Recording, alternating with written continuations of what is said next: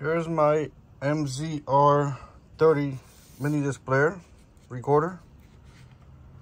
It's in mint condition, except for a little bump right here that happened literally like the first week I had it.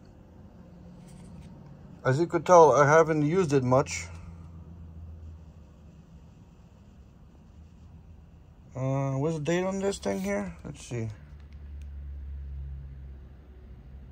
August 97.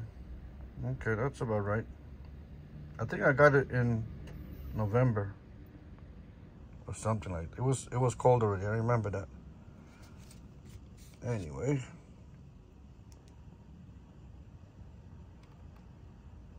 I just did the lithium cell upgrade. I didn't film it or anything, but basically there's a battery pack in here that I took apart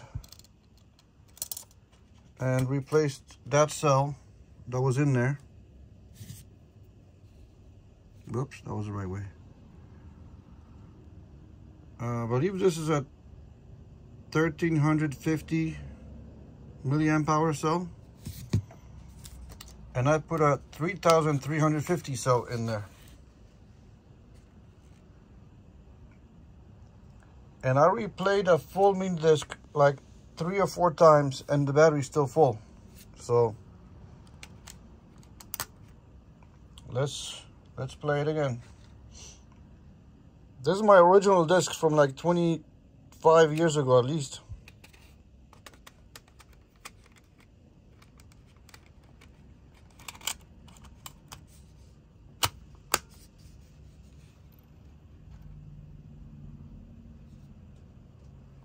All right, let's plug the speakers in. I'm gonna fast forward through the songs. That way there's no copyright issues. All right.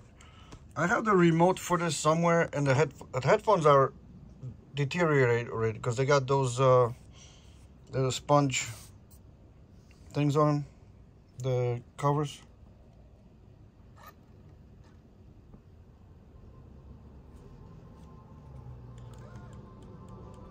This is anti-loop, a Swedish DJ, so I'm not gonna take any chances. I'm not gonna play more than like 5 seconds.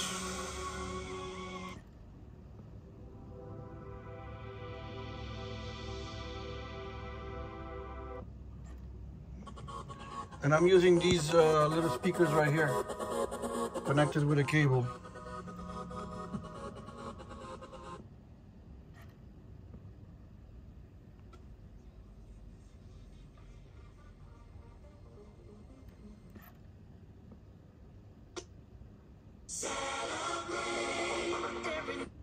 Not just interloop, there's other stuff in here.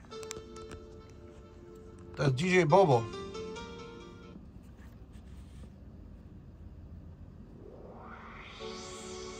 All of these songs were recorded in the 2000s, I believe, or earlier, 90s.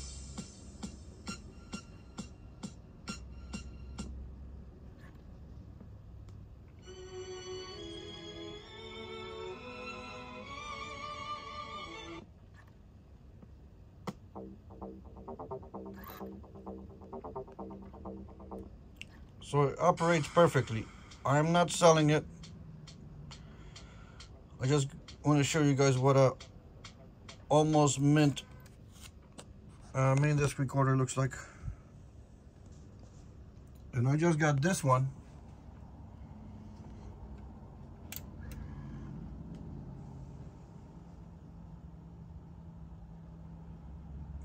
So that's the new collection. That's a new addition to my collection. Anyways, talk to you guys later.